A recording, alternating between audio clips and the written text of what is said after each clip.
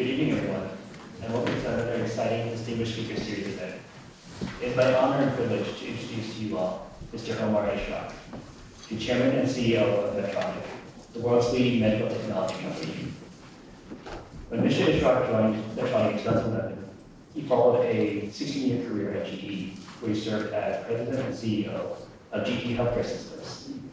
And when he joined Medtronic, he was actually only one of two outsiders ever to become CEO of Medtronic. So it was an amazing feat. One of his most impressive accomplishments was the acquisition of Covidien, a $10 billion global manufacturer of surgical products and supplies. At that time, it was the largest medtech acquisition in the history of the industry. It was a pretty big deal. Other amazing products that have come out under Mr. Ishrak's leadership include Micra, the world's smallest pacemaker. It's literally the size of a vitamin pill. And the new Med 670G, the world's first artificial pancreas. Other than that, Mr. Ishrak has always been methodical and purposeful, even in his younger days. During a break from his doctoral studies at King's College in England, Mr. Ishrak decided to hitchhike across the US. But it wasn't just to see the sights. This man was on a mission. He had contacted every university electrical engineering department in the country with an ultrasound unit in hopes of speaking with professors about his thesis, a copy of which he had in his backpack the whole time. It's the same grit and ingenuity that's helped him lead Medtronic to amazing organic growth and market success. So please, everyone, join me in giving a warm people welcome to Mr. Omar Ishrak.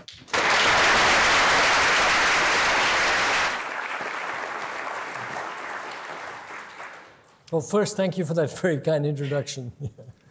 So it's wonderful to have you here. And so I thought I would start with focusing on this career journey you've had. And you mentioned earlier today that you've been in made three or four significant changes in terms of your career. As we think about the people in the audience, they're going to have to make choices about, do they stay, do they go, what opportunities do they choose? And so every time you made a decision to move to a new firm, what thought process did you go through that led you to make those choices? Yeah, I think it's like 3 times I've moved in my whole career. Now, I've grown within those companies, but I've shifted companies relatively few times. And the reasoning I went through each time was that I, for good or bad, I always had a sense of, a longer-term sense of purpose as to what I wanted to accomplish, which was not, get to the next level of management or so. What difference did I want to make?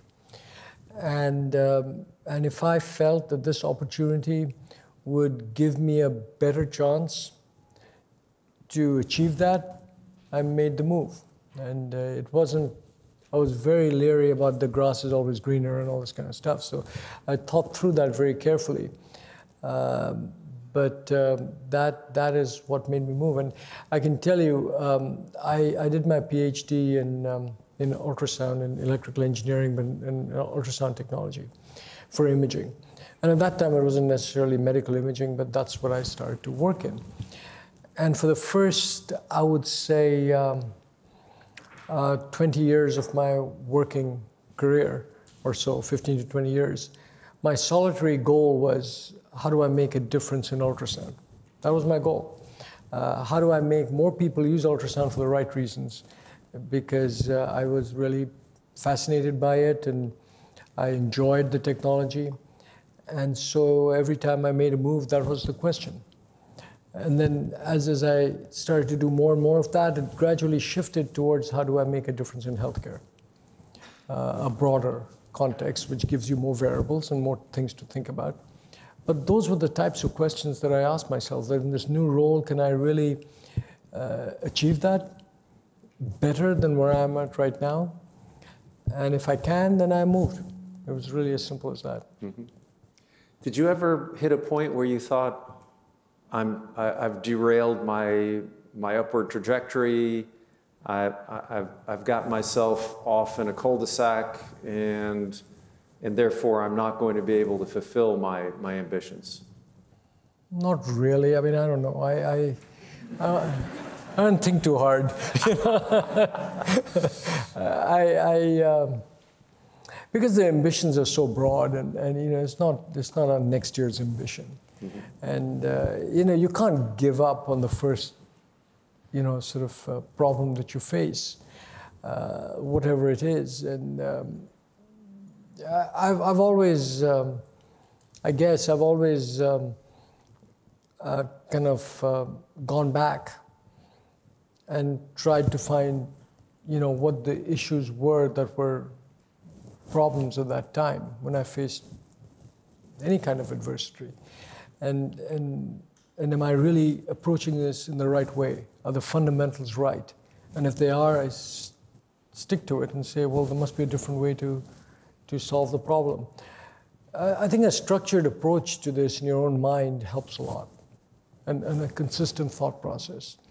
Which, look, frankly, I didn't kind of design it or do anything like that. I just, so over time, it just evolved that way. Mm-hmm. I guess I think my engineering training and then using that in a PhD actually did help, because you deal with fairly abstract problems. In a PhD, you gotta do something that is that no one else has done. Whether it's important or not is secondary, but no one else has done. And you've got to not only demonstrate it empirically, at least in engineering, but you've got to write the theory. And the analytical capabilities that one has to build in trying to do that, if you can then apply it to other fields, gives you good training. So I think I was fortunate in that sense. Now, I'm not saying everybody in the world has to do a PhD, but in my case, that I think did help. So applying those skills, did you ever run into some tension between trying to make a difference, to use your skills to make a difference in over time healthcare, and short term, as opposed to making money? I have a fundamental belief that that value, that if you create value of some sort, that has money associated with it. And if you don't create value, then the money is probably not real. It may seem real, but it's not sustainable. So if the goal is in the end to create value, then the money will come. So the real question that one struggles with is not so much whether I doubted whether you could make money with it or not. The real question is, could you make it in the short term? Because sometimes these things take time. And how do you balance short-term priorities with long-term priorities is a challenge that one always has to go through. And I think that's part of business. And as you do bigger and bigger businesses, you sort of learn more techniques how to do that, but that is essential. You cannot be either only a short-term, if you're running a big business with a goal to be enduring, and one that always survives, you've got to always look at both short-term and long-term. Just long-term alone is not enough. You've got investors. You've got who want results. And at the same time, if you don't think of long-term, you can get disrupted. So you've got to do both. And I think the way in which we do both depends on the particular circumstances, depends on the particular business, but you just cannot run a business without thinking of both all the time. So in addition to balancing short-term and long-term, you've talked about Medtronic's fourth tenet, which is fair profits. Can you elaborate a little bit on that? Yeah. Well, if you allow me, let me actually run through some of the other tenets, because it's good to put that in perspective, because I do think that the mission of Medtronic, which was written in 1960, and was written at a time by our founder, who actually just recently passed away a few weeks ago. It was written by him and his management team when the company was barely less than $1 million in sales, with maybe a few hundred employees at most, not making money. And the company had just borrowed money to grow. And the idea here was to use that money. His idea of writing a mission was to make sure that people who ran the company used the money that the company had in a responsible way, and he wanted to write that down. And that's where the mission of Medtronic came from. And you know, the first tenet, which in itself is another one that I think they're all profound, but there are a few that really stick out. And the first one also sticks out because the first one says that we're a technology company in biomedical engineering, which is biomedical engineering technology, which makes it fairly specific. But we're a technology company whose goal is to alleviate pain, restore health, or extend life in people around the world. And what that essentially means that we're a technology company with a charter to change outcomes. And I think that's important to realize because there are lots of companies who, like a hospital, who will alleviate pain, restore health, and extend life, but they're not technology. And there's technology companies out there who will be satisfied by selling the technology and let someone else move it to an outcome, and whether it actually happens or not is secondary. Medtronic does both. And there's all kinds of strategic decisions that result from that. But it's also true that in the end, the value in healthcare is indisputable if you actually change an outcome. If you actually alleviate pain, restore health, and extend life, I think anybody, anywhere will find a way to pay for that. And there is a clear value associated to that, which is not in dispute. And I think that sets, that is one piece, that quest to improve lives is something that never goes away. Even 100 years from now, 200 years from now, it'll always be there. And engineering in the same way, technology is going to progress. And our knowledge of the human body is only going to increase. We know actually know very little about it. And when you put all of this together, you get a statement which really says that you're an enduring growth company. And I think that's an important thing to fall back on and not drift in some way. Now, there are other tenets, one which says that, you know, the importance of focusing and scaling and not trying too many things. Then there's a tenet which talks about our values of honesty, integrity, dedication, service, quality of our products. I mean, these are pretty standard. And then we come to the fourth tenet, which is the one that we talk about, the fair profit. And the reason that is, I think, a very striking statement, because let me take you back to where the company was when this mission was written. Less than $1 million of sales, hardly making money, a few hundred employees in 1960, okay? And you're going to write a statement about profit so that you can reuse that money to reinvest in other things. Why was the word fair used? And if you're not making money, I think make a profit is a pretty good goal. Or short of that, at that point, you're probably going to say, I'm going to maximize my profit, which is a more natural thing to put than make a fair profit. And I don't know if Earl, who's our founder, actually thought about it this way. But in my sort of interpretation of that, that is a very profound statement, because what it says is that you have to charge a fair price. And you can only succeed if your customers succeed. Because if your customers don't succeed, you won't have any customers. And for your customers to succeed, you have to charge them a price which will be of value to them so that they can make money. And therefore, I think the word fair has got enormous implications. Now, if you try to make that into a definable business process, then it's very easy to say all of this sort of philosophically. But if you really want to translate that into something that's actionable, you have to start to quantify price, and you have to start to quantify value. And once you start to do that, you have to understand your customer's operation properly, and you've got to understand how they make money. And in our world, in the end, that becomes how the healthcare system makes money, because the customer is worried about their customers. And so it leads you very quickly to a point where we come to the conclusion that unless we do things that has a line of sight that creates value in healthcare, over the long term, the company will have a problem.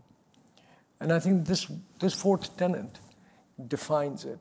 And there were times when you could question where in a fairly sort of coincidental fashion, we could be exploiting regulation in a way that we just make more money. And we need to be careful of those, or overtreat, sell products because people want to buy them, whether it's useful or not, but we make money. And you've got to be very careful about things like that. So I think it does give certain guidelines to the company that's extremely important. So speaking of value, there's been this push towards value-based care. Yeah. And the thinking that maybe this is finally the way to bend the cost curve. Yeah. And you've embraced this as a company, and you've been willing to price based on value. So tell me, what have been some of the challenges in moving to that model in a world where the incentives for the payers and the providers may not be completely aligned, depending on whether they're value-based or fee-for-service based? Well, I'll start by saying is that we've only moved to that model in very, very few instances because of all the things you state. But I'll tell you also that we've learned a lot about what it takes and what's important and how you do it and who your partners have to be. Our desire to move to that state resides in the two tenets that I talked about. Our mission states that we have to change outcomes and that we have to make a fair profit. If you put the two things together, value-based healthcare becomes obvious, right? Because value is created when you change outcomes. Our mission states you have to change outcomes at the lowest possible cost. And fair profit means you do it so that it's done at the lowest possible cost. And so value-based healthcare is inherent in this company. And in today's world, in the end, it's inherent in all of healthcare. Now, to move towards value-based healthcare, to operationalize it is a whole new suite of challenges. And over the past many years, we've learned that to operationalize value-based healthcare, one has to think about healthcare in a granular fashion, which it is, because, you know, a treatment for a cardiac problem and the expertise that's required for a cardiac problem is completely different from, you know, orthopedics or a pain or some other problem like that. In fact, even in cardiology, there's a big difference between what is called interventional cardiology, which looks at the vasculature, or electrophysiology, which looks at the electrical system, and those two disciplines are completely different. And so healthcare is granular. People are different. You know, a treatment that may apply to a certain person with the same condition may not necessarily apply in the same way to another person. And so it is a granular subject, so you got to define, you got to understand that. But if you're going to talk about value-based healthcare, and value-based healthcare really means being paid for increasing the outcome over cost ratio. So in other words, you either improve the outcome, or you lower the cost, or you keep the outcome the same and lower the cost. That's how you create value. And if you're going to create a business model around that, well, you've got to start with the first question is, can you actually define the outcome? What is the outcome? That's the first question. Second, in a clear fashion, on which you'll actually get paid for. So it can't be some fuzzy thing like people filling forms out. It's got to be measurable. Second is, remember, you're getting paid for an improvement in outcomes. So what do you have to do? You have to baseline the current state. So can you retrospectively sort of baseline the outcome, both in terms of the outcome itself and the cost required to reach that outcome on a retrospective basis? And then can you monitor prospectively the improvement? Only if you can do that, do you have the basis of a model. So you got to start with that. Can you define the outcome? Can you measure it in an appropriate way so you can see the improvement? The next thing you got to do is you got to be granular about who the patients are, because even for, like I just said earlier, even for a very specific treatment, depending on the condition of a patient, you may get a different outcome. You know, you have cardiac surgery on someone who's 80 years old or 60 years old with comorbidities and all the rest. You expect something different, and the cost will be different than doing cardiac surgery who's got a congenital problem or something and is 30 years old. Same cardiac surgery, but the outcome, expected outcomes will be different. You get less complications and all of other stuff. So the cost will be different. So it's understanding of cohorts is fundamental to value-based healthcare. Who do you treat? And who would you then over-treat or under-treat? And what is the value of that? So an understanding of cohorts and understanding of outcomes in a very quantitative fashion is important for value-based healthcare. And then the third thing that takes you to a business model is how many variables are there. If we have a technology that when applied to a given cohort has a guaranteed outcome and there's no other variables, that means you put the technology in and you get the result. That's the easiest model. But in healthcare, it's not that simple. Usually a doctor puts it in. Sometimes a patient needs to adhere to some medication. Sometimes discharge instructions have to be written correctly. There's all kinds of other variables that come into play. And if I'm going to be responsible for an outcome and get paid for it, and there's some doctor who makes a mistake, then I'm not going to pay for that. So the more variables you have, the more complicated the business model becomes. It's solvable, but more complicated. So we started with things where there are a few variables. Mm-hmm. So that's our approach to value-based healthcare. It is a long journey. Then I can go into this and talk for the next hour about different trade-offs, which will probably be too much. But all I'm saying here is that there's certain principles to operationalizing, and we're just very early in this journey. But eventually, stakeholders will change. This is a multi-stakeholder journey. It's not just us. Mm-hmm. So the lifeblood of Medtronic is innovation. Yes. And that innovation requires quite a bit of R&D spending and fairly long lead times in developing these new products. With this shift to value-based care, do you worry that puts your basic innovation model at risk in terms of your ability to recapture those investments? Not really, because in many ways, all our products are not necessarily long cycle. We have short cycle products too, where we do incremental innovation. And in many ways, a true move to value-based healthcare, where you actually get paid for the incremental innovation, depending on what value you create, is actually better for us. Because today, that's arbitrary. Today, there's no increase in reimbursement for an incremental innovation. So the doctor then has to verbally prove to the administrator that, look, this thing is actually doing something. And the administrator is asking, well, if there's no increase in reimbursement, it is going to cost me more money, why should I do it? And believe it or not, there are conversations that people have where it says that, so this is going to prevent rehospitalization, well, that's going to cut my revenue, not increase it, so why should I do it? In a value-based healthcare world, that problem goes away because you get paid for something that the hospital and the healthcare system actually benefits from financially. And so we can price adequately straight away. And so if you move to that place where innovation which is not paid for today, or it's paid for but it's highly qualitative, it depends on how well you can kind of make your story and what kind of relationship there is and this kind of stuff, instead of if it's more quantitative, then eventually we'll all move to a state where the quality of our products go up, the value of our products go up, because you're getting clearly paid for that. I think that in itself actually is a benefit to us. And then the longer term programs where we invent new markets.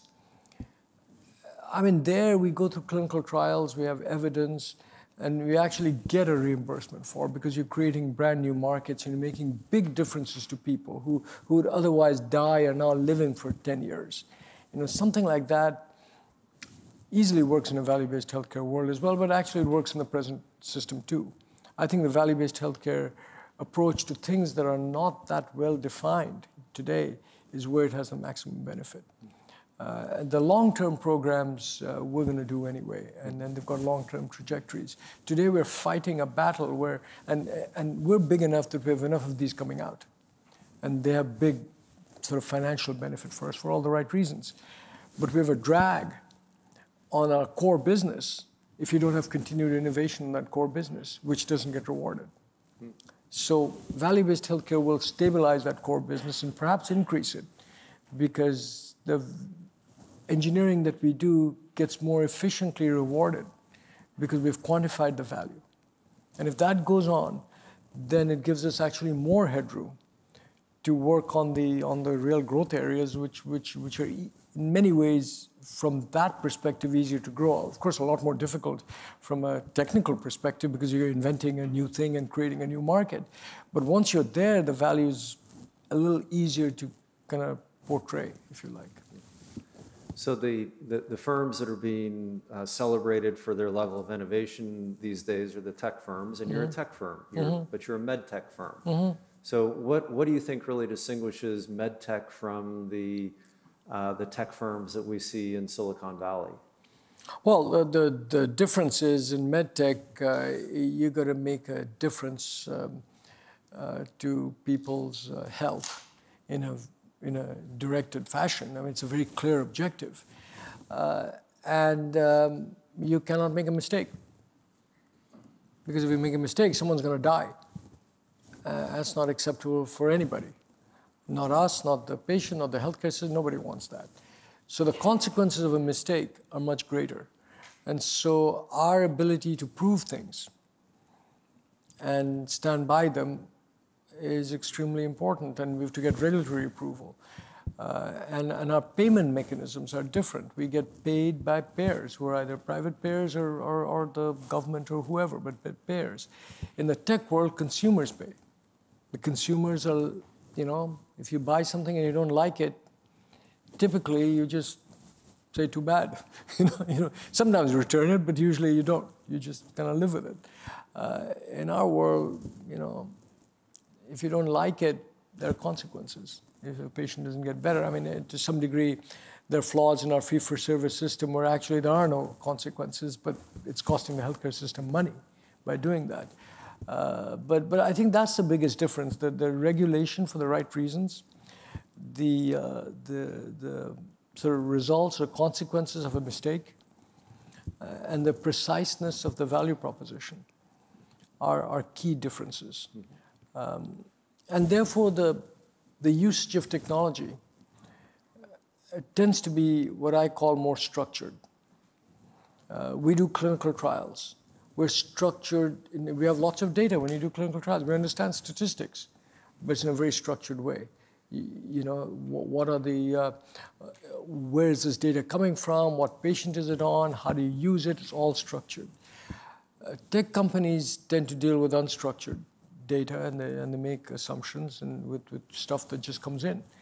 And so it is different. It is different. And in some ways, they can move faster because you don't have the burden, if you like, of proving everything. But there's things that we can learn from them, and we may be too slow. Mm-hmm. And there's things that we can learn from them which can be additive to what we're doing. Behavioral data coupled with clinical data might help us identify diseases more easily than the way we do it today. So, this device I have, my Apple Watch, arguably is medtech. Yeah. Are you worried about a company like Apple where they can take advantage of going direct to consumers and compiling massive amounts of data and using big data and data science techniques to learn more about potential applications? Do you see them as a threat or a potential collaborator? I think much more of a collaborator than a threat, because they'd have to find ways to, in a definable way, change an outcome, not just alert a problem, which may or may not result in an improved outcome. So we can use that capability, be more sort of broad-based in our selection of cohorts because of that. And then actually do something about it that we can stand up for and sort of, if not guarantee, kind of at least show credible evidence that it works. I think to jump between one sort of environment to another is quite a change. It's like we are not a consumer company. We need to understand consumers. We need to understand patients over time and know how to manage them in the right way so they stay better. But we're not going to go around. We don't know anything about advertising to patients, and that's not our skill set. They know how to do that. Tech companies get orders of magnitude more data than we do, but it's unstructured. It's behavioral. And they've learned through artificial intelligence to use them. And so I think they would be much more useful in monitoring certain conditions. And when allied to clinical data and clinical structures, we can probably make a difference. So that's why I'd argue that it's probably more collaborative. Now, tech companies are bigger than us. We've got a lot of firepower, but they've got even more firepower. And they could buy a med tech company and find a way to integrate it and do what I'm saying instead of collaboration by owning. Then they do become a threat. And we got to find another tech company who's not doing that and figure out how to work with them. But I don't think they will organically learn what we are doing. It has to be, I think they could do it, but it's a major change. Is it possible that, in your world, a lot of cost is associated with clinical trials? Is it possible that with the use of unstructured data that you can reduce the costs of almost these certainly. clinical trials? Yes, almost certainly we can do that. We can find cohorts more easily. We can engage. One of the biggest costs of clinical trial, one of the biggest time in clinical trial is patient enrollment. To identify patients in a certain category and find them and enroll them. I'm certain that using behavioral data and the analytic capabilities that tech companies have, they can probably find the right patients for enrollment in way faster time than we can. First, they can reach more people. Second, through their behavior, they can probably narrow down a likely suite of candidates much more quickly than we can by just going to a hospital and waiting for, asking doctors and primary care physicians who they know manually, essentially. And here they are through a massive amount of data, like it or not, knowing what emails they're writing and what they're doing and where they are. I'm sure you can figure out from that, given a specific type of person to find, their ability to do that is much greater than ours. So that's of great help. Mm-hmm. So that alone, patient recruitment alone, can help with clinical trials. Mm-hmm. Outcome measurements, follow-up time can be quicker. Certainly, that's almost one of the first things that we could do. I'm going beyond that. I'm going that just in management of patients after clinical trials. I'll give you an easy example. People have, there's something called an aortic aneurysm. Okay, in your aorta, if you get an aneurysm, that's not a good thing. Now, you can block that aneurysm and you can be cured. And you can do that with certain standardized procedures. If you don't find the aneurysm and it kind of bursts, that's a serious problem, and you have a high mortality rate if that happens. Because by the time you show up to the hospital, you can get bleeding and internal bleeding, all kinds of stuff, and the mortality is a very risky thing. You don't want to get that. And yet, so you have to do screening on asymptomatic patients as to who has a risk of aneurysms, and go and do something about it, monitor them in some way. And there are certain sort of procedures outlined that if you're a smoker, you're over 65, then you should get aortic screening through ultrasound. But that's a recommendation. And that's all it is. It depends on people going to the primary care office, the doctor knowing about that, actually doing the scanning, and if they find it, know the right thing, and then report it. You have to do all those things, which on paper can be done, but to make sure that actually is done by people at large, not to speak of systems where the healthcare systems don't even exist properly, that's quite a challenge. If through data you could find that people who've had aneurysms blow up have had certain behaviors, have been to the doctor more than twice, or have certain things, and I don't know what the answers are, but I can imagine that through their view of statistics, looking at behavior for a certain pool of patients, they might be able to find that, look, if you do this, this, and this pool has a very high likelihood of this happening. Even though no one's done any scanning or anything, there's a likelihood that this can happen. Then what are they, and can you do something about it? That's just one. There are other examples, and this may or may not be possible, I don't know. I'm just taking this up as an example because it's one that we've thought about. There are many other things that can be applied. Okay. I'm going to shift the conversation to purpose and values. And you said something to me earlier that was very interesting, which is people come together at work and where under normal circumstances they might be enemies, yeah. That they show up and work together. What do you think makes that possible in in a work environment that seems so challenging in society? Well, it's a common goal. It's a common goal. And then the specific example is, as a global company, we have people from, and we're not the only ones, so almost any global company, people from all kinds of ethnicities and you name it, religions and whatnot, and traditionally enemies, working together with no problems at all. Absolutely zero issues as friends overnight. How does that happen? Because they share a common goal. They'll get rewarded for the same thing. And when you get rewarded for the same thing, you work with each other. And that common goal is what drives this collaboration, independent of who you are. You've got competition. Yeah, you've got somebody else trying to fulfill the same goal. That's your competition. It's not your ethnicity. It's another company trying to do the same thing, probably with the same blend of people. And actually, if you can find a bigger blend, you probably have a bigger chance because you have more perspectives. And so I think that is what the fundamental difference is. In a sort of a nationalistic society where a society gets a benefit for just making that country more, or that ethnic group stronger at the expense of somebody else, and that's your competition, and I can imagine all kinds of fights starting. But in our world, it isn't that. It's a common goal, which is not where you come from or who you are or what race you are. It's what problem you're trying to solve.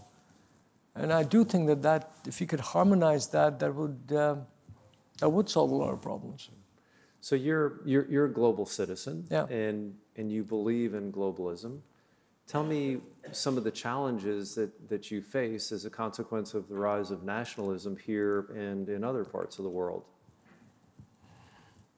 Well, actually, the biggest challenge is that the rules keep changing as a result of that. And frankly, we're not too idealistic about this kind of stuff. I mean, I'm not going to live in a world where there aren't any countries and borders there are going to be.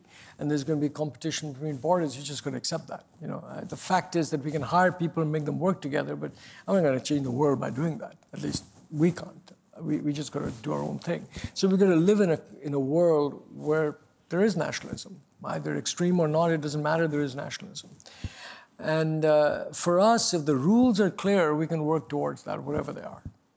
You just tell me the rules and keep them the same, we'll be fine. We'll figure it out. Now, if the rules change, that makes it very difficult. One moment global manufacturing is of value, the next moment you penalize everything. And you can't shift your factories from one place to another overnight.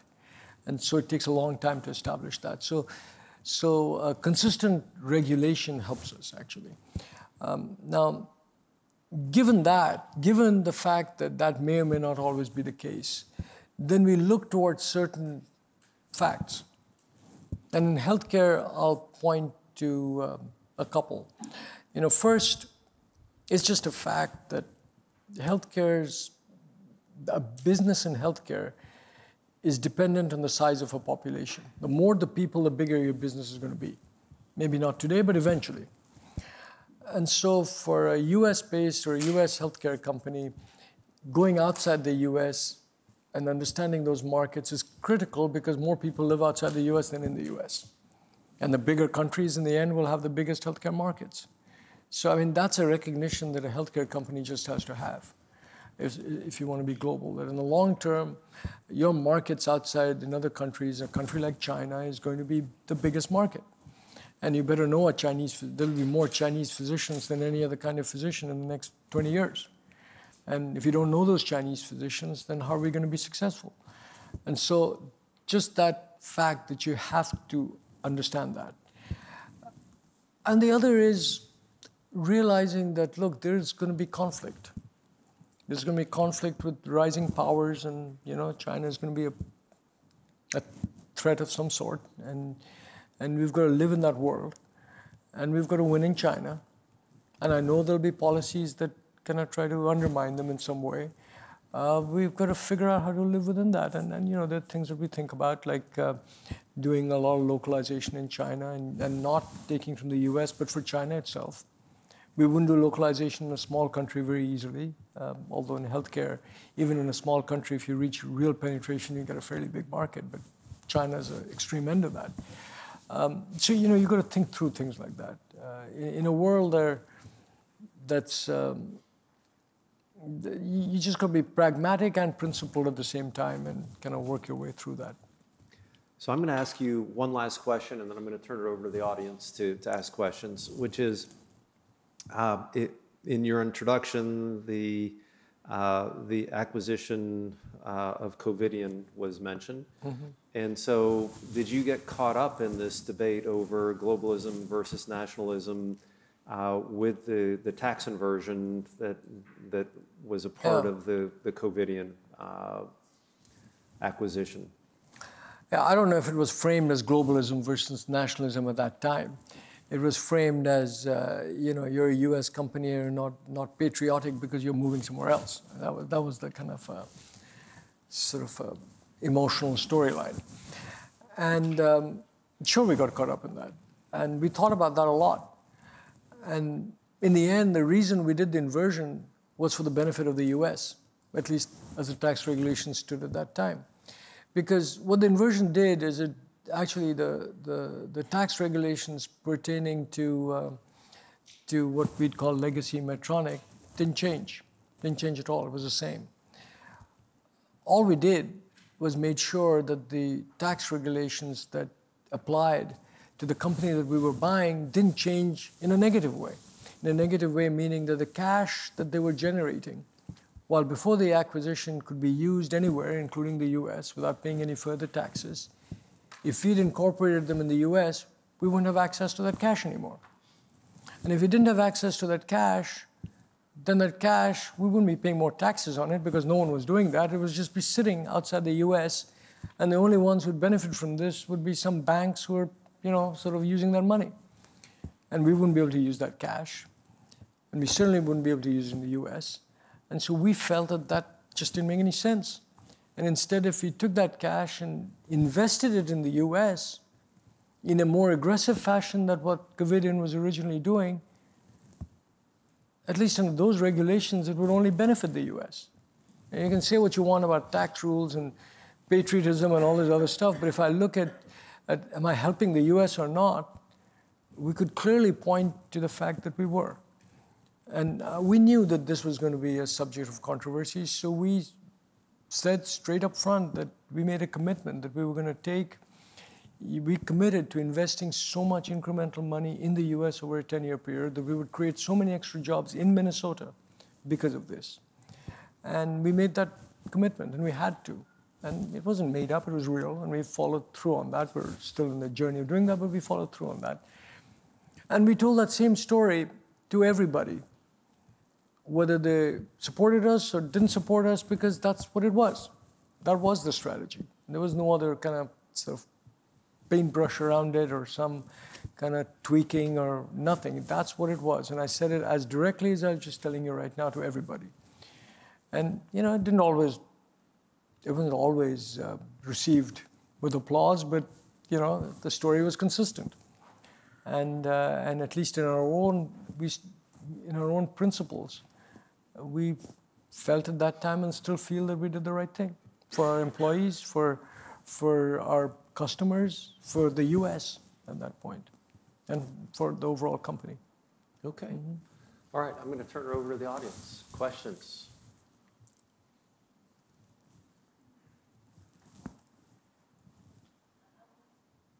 Thank you so much for being with us today. I had a question about your experiences when you were young. Are there any defining life moments you had when you were in Bangladesh that shaped your personality and the strategies that you employed when you took over at Medtronic? You mean when I was growing up? Is that what you mean? Not really. I wasn't. I was just growing up as a kid. I didn't think too much about healthcare or anything. I just kind of just grew up. I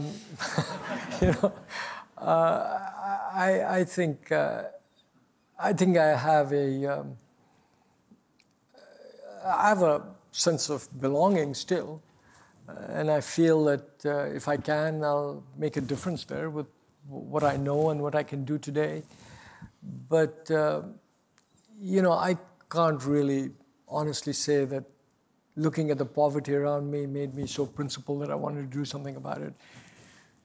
I didn't understand any of that at that time. I was just going to school and playing and doing whatever and saw things around me and thought that that was the world. So, that's the honest answer. It's not as perhaps fabled as it could be, but that is the honest answer. Yeah. I mean, to that point, it gave me other experiences which have been a benefit, like learning how to adjust in different societies. And, there were other things that I learned. That is true, that growing up, I went to an English medium school, so I learned English well. Did you mean to say you learned English good, or no? So also we moved around quite a bit growing up from place to place, so I learned how to adjust. So there are things like that which I learned, certainly. And then when I moved to England, when I was in my teens, and I spoke English, but culturally it wasn't quite the same. I fit in, but you still learn different things. So moving around has taught me a lot. But I'd say just the pure growing up there and looking at poverty and all that, I'm not sure that at that time that had a big impact. Yeah, please, go ahead. As a fellow Bangladeshi, I feel incredibly proud of what you have accomplished. Yes. And my question is, you appear incredibly humble in your leadership style. How do you cultivate that humility? And how do you, propagate your humility and modesty through your leadership at Medtronic? Well, I don't know. I mean, look, I think Asians in general are taught to be humble. They're just taught, you kind of respect your elders, okay? And that's a core value. It just is. And I think Asians in the audience will agree with that that's a core value that your parents kind of teach you. And just don't lose it. I don't know. I mean, I don't think too much about it. I just kind of do what I think is right. I think doing what you think is right at all times is important. And that gives you the balance between, because if you're so humble that you never ask for anything, that's not good either. Or you never stand up for anything because you're too intimidated. I mean, that's not the same thing. So you've got to have your principles, and you've got to stand up for what you believe in. And you've got to push for what you believe in. And know what's right and stay on that. But, you don't need to brag about everything as well. I mean, you can take credit, but, you can be reasonable about it. I think the other thing is just, in healthcare, you learn that, very quickly. It's just how little we know and how little we can just do by ourselves. I think acknowledging that, I mean, in healthcare, it really is something that, if you really think about it, and you think, if at any time, if any of you have ever even tried to understand how the human body works, even the simplest things, it's so mind-boggling how it works and the genius of however it evolved, and how much we have to learn. It just tells you how little we know. And so I think it's just experiences like that which teach you that there's a lot more around you than what you are. And just remember those things. And I do think that, it doesn't, you just be yourself, okay? Yeah. So you spoke a lot about the changes that you've made have been very impact-driven and working towards your mission, but you also mentioned that you run a public company with shareholders. Yeah. So you must face these decisions Yes. every day, balancing impact and Yeah. business, and how do you go about Yeah. that? It's not easy. It's not easy. And I'll tell you, things like value-based healthcare actually are long-term initiatives which I know are important. And yet, I can't just say that we'll just do value-based healthcare because the current business model in healthcare doesn't support it. And so that is the kind of thing that leads you to think about that. And that's why we actually came to the conclusion that we did, how to operationalize value-based healthcare and make it count in today's world.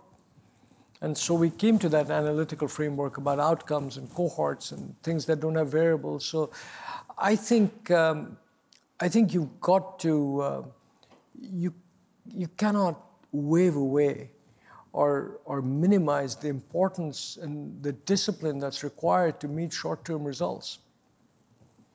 I mean, there are times when no one likes it, but there is a certain discipline which forces you to be analytical about this stuff.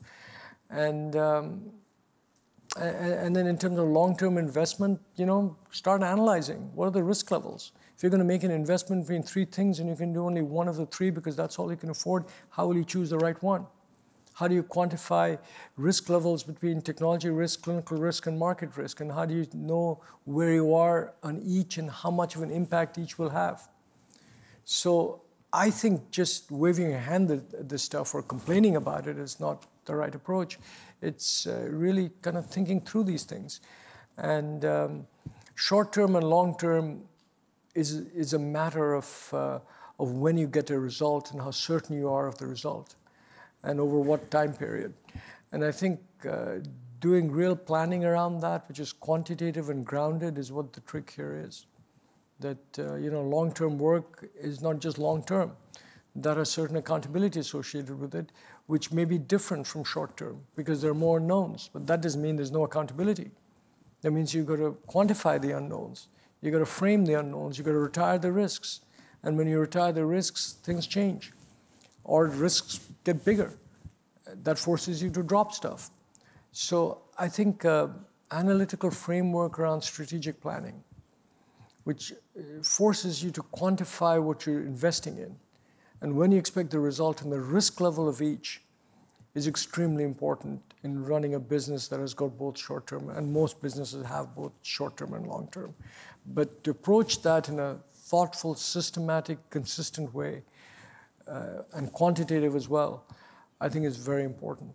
Otherwise, it's very easy to blame stuff. I mean, yeah, but in the end, you have to do both. Okay? Okay, we have time for one more question. I don't want to hog the question.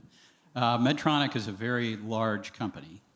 How do you think about growth, and how fast would be too fast to grow a large company? Do you have enough internal opportunities, or will it continue to require larger outside merger activity to get to wherever you want to get to? Well, the beauty of healthcare, like I said right in the beginning, is that in the end, healthcare is a growth industry because the need is always going to be there. Like I said earlier, the quest to improve clinical outcomes is never going to go away, and our ability to use technology to improve that is never going to go away. And if you do those 2 things, you're going to create value, and on top of that, you've got an access problem around the world, which is also pretty big. So in the end, healthcare is a growth opportunity. It's a matter of how you focus and how you select the growth opportunities at the right time, which also is a bit of the other question. Now, there's certain other principles. First, the way I phrase that, one might almost think that, you can grow a lot organically. It's putting these pieces together and executing. Understanding, what the risk levels are and doing enough of them so that you can balance your risks, and from that, with diversification, get a growth level that's reasonable. And if you get better and better at that, go into the right markets at the right time and have enough of a spread of high impact areas, you can inch your growth rate up over time. I think the importance of inorganic is, in our world, is really 2 things. The most important piece of inorganic is that one has to realize that no matter how big you are and how smart you think you are, you're not going to invent everything. And you're not going to be right about everything. Especially in technology and innovation, where you can have multiple approaches. And like I just mentioned, there's risk levels involved. So once you recognize that, you've got to learn how to acquire as well. Now, the earlier you acquire, the better it is, but it's also the higher risk. And so acquisitions have to play a role in a company which has the firepower to do the acquisitions, which we do. And so I've got no doubt that this company can and should be a growth company, growth at a certain level. And if you're not, then we're failing in our own strategies because we're not approaching areas which obviously have growth. We're not either inventing the right things, or we're not in the right markets, or we're not tying the two together well enough. So it's our responsibility to grow because the opportunity is there. And we've got enough degrees of freedom to be able to do that. In many ways, we've got too many because you can make too many wrong choices. So you've got to learn how to make the right choices. And then inorganic is an additional area through which you can either supplement your growth or you can cover risk, both cases. So that's the way we think about it, that the size, I mean, look, in the last, through this acquisition process of Covidien, which is a big acquisition, which doesn't happen often. I mean, that happens rarely. But we went from a company which was $15 billion, growing at about 5%, to a company which is $30 billion, also growing at actually more than 5%. So that says that, we just doubled the size of our company. We kept the growth rate the same because we went after parallel growth markets. And we increased our margins at the same time. So that in the end, the scale helped us do things more efficiently. And because we thought carefully about where we're growing, not cannibalizing each other, we actually kept the growth rates the same and doubled the size of the company. So if I can do that between 15 and 30, we can do it between 30 and 60 and so on. There's no fundamental reason why not, especially in healthcare, because there's no end to this market. I don't see it maturing. No one's going to tell me that at some point you'll say, okay, I've lived long enough and that's it. And everyone's going to want to live that little longer, however old it is. And no one's going to say that, going to a hospital and going through this pain, and I always have to suffer that. At one time people did surgeries without anesthetic. You can't imagine it today, but people did that. And today, we don't even think about it. Maybe soon you'll do, instead of open surgeries, you only make a little dot, and we'll think cutting someone's stomach open is barbaric. Like we think of doing surgery without anesthesia today. Maybe 100 years from now, I'm sure people will think that cutting someone open is probably, what were they thinking? How could people live with that? So that's where healthcare is. So in my view, healthcare is a permanent growth opportunity. And it's up to us to make sure that we go in the right areas at the right pace by using analytical methods to be able to execute on that. And all that stuff's easier said than done, but I think it's all possible. Okay.